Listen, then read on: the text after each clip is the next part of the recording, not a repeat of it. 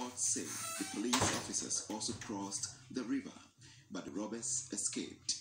On the officers returned back to their base at the Obuasi police station, they drowned as their ferry reportedly capsized. Obuasi Divisional Crime Officer Superintendent Isaka Mohammed confirmed that the bodies of the two officers have been retrieved after hours of search. Assured us that after a fruitless shift yesterday, we were able to continue the search today. And we have been there this morning by 8:30. We have retrieved the bodies. We have brought the bodies and we have taken them to the morgue for preservation for their autopsy. Investigations have also commenced to unravel the circumstances that led to the death of the officer.